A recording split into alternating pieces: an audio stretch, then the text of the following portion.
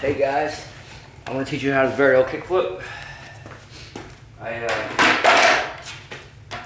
I recently just got these down, so yeah.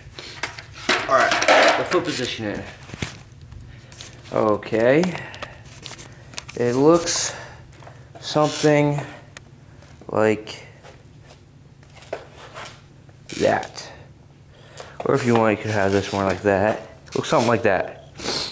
The farther you put it back, the easier it is to get the flip, but the harder it is to land on it because you don't have a good center of balance.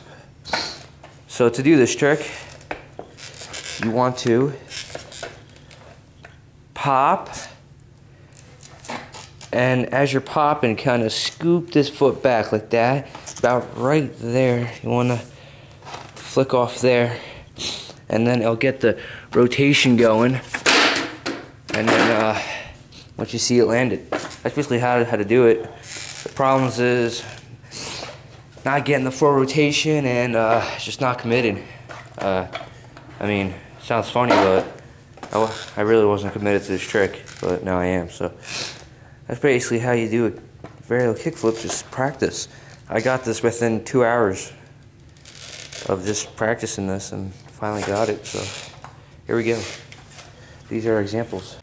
Variel Kickflip.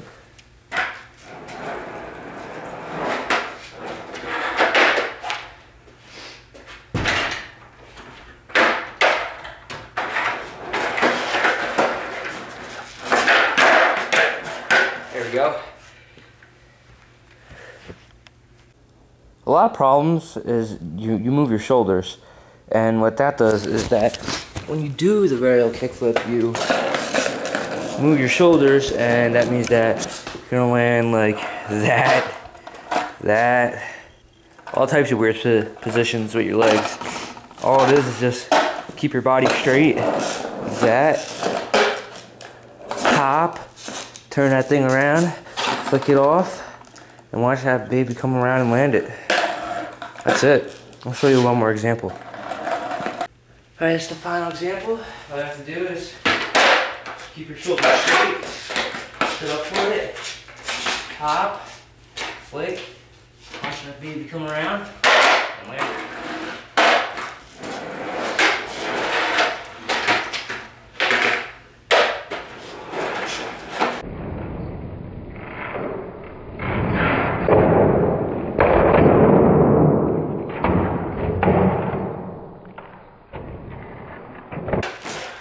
Like that.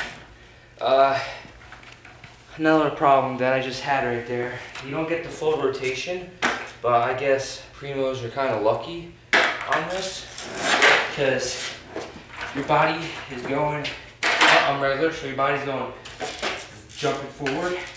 So even if you get into a slight primo, you could just get out of it by leaning your weight forward, like I just did there. That's it. That's how you do it, and that's what it looks like. So thanks for watching.